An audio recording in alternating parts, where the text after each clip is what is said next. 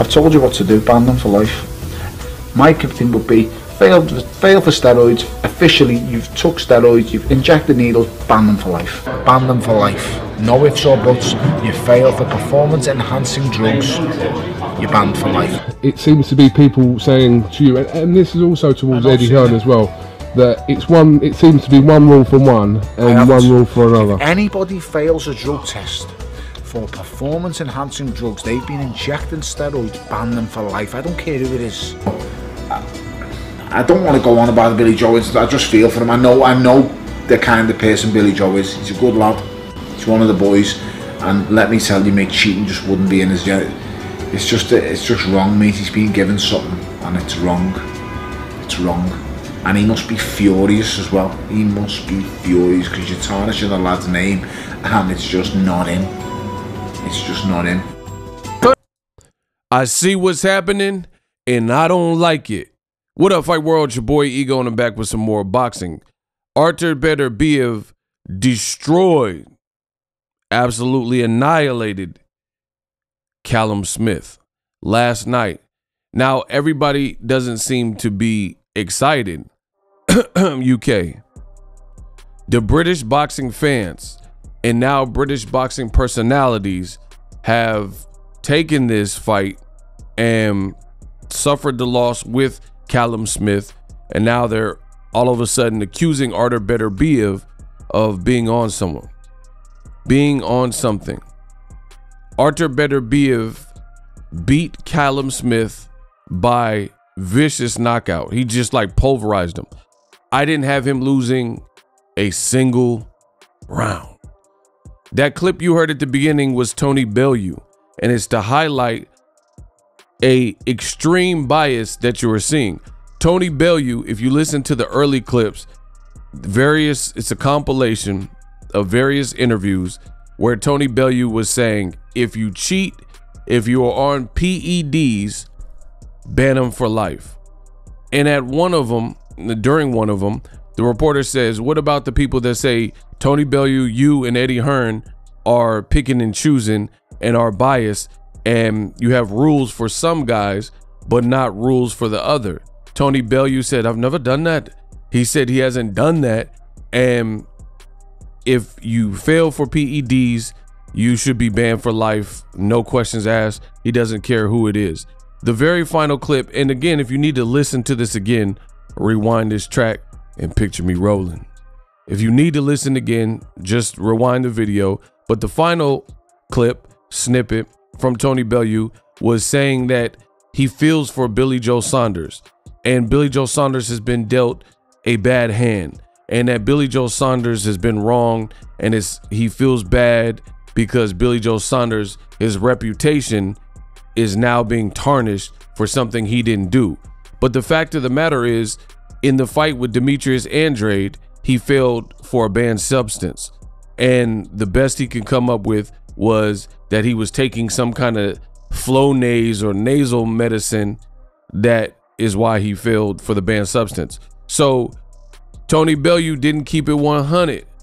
He said he doesn't pick and choose. If you fail, you should be banned. No other questions. But then for a fellow UK guy, he has an exemption. For a fellow UK guy, he has a pass. For someone he knows, he's like, oh no, he couldn't do that. Now, fast forward to the future, you have Conor Benn, who said he ate too many eggs. That's why he failed 2 drug tests, right? His fight with Chris Eubank Jr. got canceled as a result of it. And I don't believe Tony Bellew was outspoken when it comes to that. Now he's accusing and insinuating Artur Beterbiev of cheating. For more on that, stay tuned to the end of the video. Subscribe to the channel if you got any value from this video. I will be back after a word from our sponsor to wrap this up, and you're not gonna like it. You tired of your YouTube videos not getting any views? Well, consider TubeBuddy. I've used TubeBuddy for years to scale up my YouTube channel. Now we're sitting over 200,000 subscribers. TubeBuddy is a browser extension that offers a ton of built-in productivity and time-saving services to take your channel to the next level. Use my link in the description to get started with TubeBuddy and level up your channel faster. We work.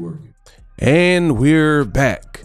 Tony Bellew says on his social media X profile, Tony Bellew says, Artur Beterbiev, he's a beast and a fighter who is getting stronger as he gets older, which is hard to believe, but he is.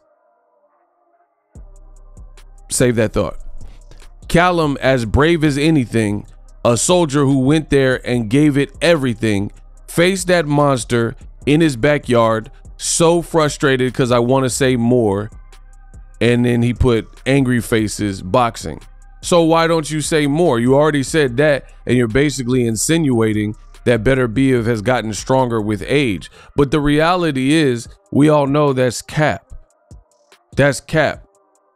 Because Artur Beterbiev, throughout his career, has been hurting guys. So it's not like he was this light puncher and everybody could walk, like he was Paulie Malignaggi, and then everyone could walk through his punches no problem. And then now he's facing bigger guys, and all of a sudden he's hurting them. Like, if anything, like if we're gonna be real, let's just be real. Let's be all the way real.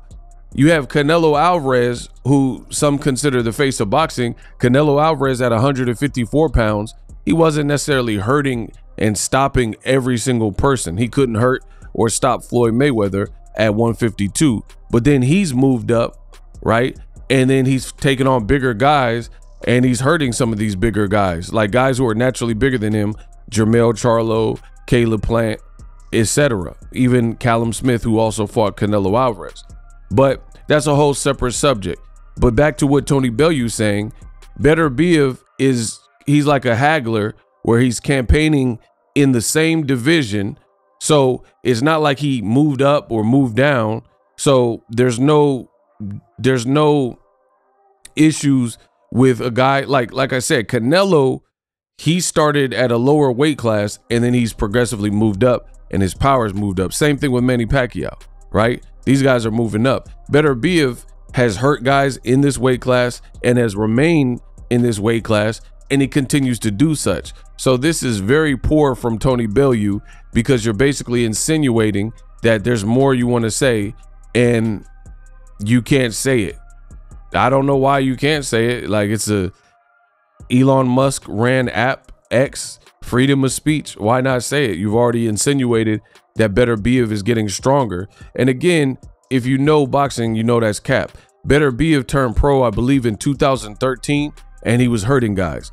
I did videos, and in my Beterbiev breakdown, tongue twister, versus Callum Smith last night, I even showed you in that video, so make sure you check that out. But I showed you in that particular video that Beterbiev, I was making videos 8-9 years ago, and the dates and the timestamps can be found in that video. So 9 years ago, I was talking about how Beterbiev was an animal and how he was strong and he was knocking out guys like Tavoris Cloud, right?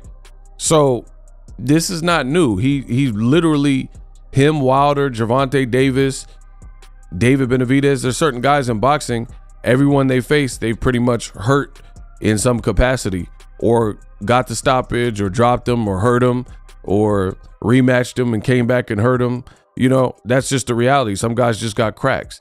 So this is just sad from the UK that when one of their boys go up for the fight, they say all this hype about how these British boxers are this and that, and then when they come up mad short, you have these consolation prizes. I don't hand out on my channel participation trophies. He's saying, he's basically accusing Beterbiev of being a cheat, and he's then bigging up Callum Smith. Oh, Callum is as brave as anything. A soldier who went there and gave everything, faced a monster. I put out a tweet a while ago, and it was about this very same subject.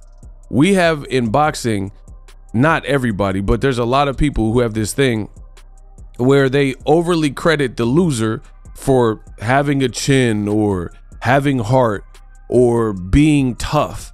Oh, this guy is so tough, I'm so impressed. But then they take a dump on the actual winner of the contest and act like it's nothing to continue to win. Like, this man Beterbiev got 20 fights with 20 knockouts. as a champion, he's the only other guy with the 100% knockout ratio with this type of resume. Yes, Virgil Ortiz, he has a knockout ratio of 100%, but he hasn't faced the competition in his division that Beterbiev has fought. And he's not a champion. And he's been very inactive, more so than Beterbiev. So why are we crediting the losers more than we're giving props to the winners? The man like Beterbiev that keeps getting it done, keeps hurting guys, keeps finding a way to win, we're not giving them credit, but you want to give your fellow UK get bang, you know, your fellow UK guy, you want to give him all these props for fighting in someone's backyard. Yeah, he got slept in someone's backyard too, right? He goes on to say, obviously we want to see Bellew Beterbiev next. It's a great fight, but please show me a fighter who has gotten stronger with age. He's 39 years old, and I think he's 38, going to be 39, and he's getting more destructive. Physically, that's not usually possible, but he's doing it. Our great sport needs looking at like baseball was. So he's basically insinuating, similar to Mark McGuire, Barry Bonds era, you know, Jose Canseco and Sammy Sosa, he's basically insinuating without saying it that something is amiss, and he keeps this narrative going that Beterbiev is just getting stronger with age. Hasn't it dawned on you that Beterbiev is just a great fighter and he's learning? Like, that's not a possibility, that you can't just get better from more years of experience. He's been dropped before in fights. Maybe that taught him. I think it was Callum Johnson dropped him, right? Maybe these things have taught him something. Like, okay, because look at, like, let's say David Benavidez. David Benavidez got dropped by Ron Gavril, and nobody's been dropping him more recently. So maybe he's just coming into his own and learning more about his style, and also growing in confidence. Why does it have to be something as a miss, and you're making it sound like he's not always been powerful, which is cap. I've seen videos from the amateurs where Beterbiev hurt Usyk, who is a great fighter and doing very well for himself as a pro.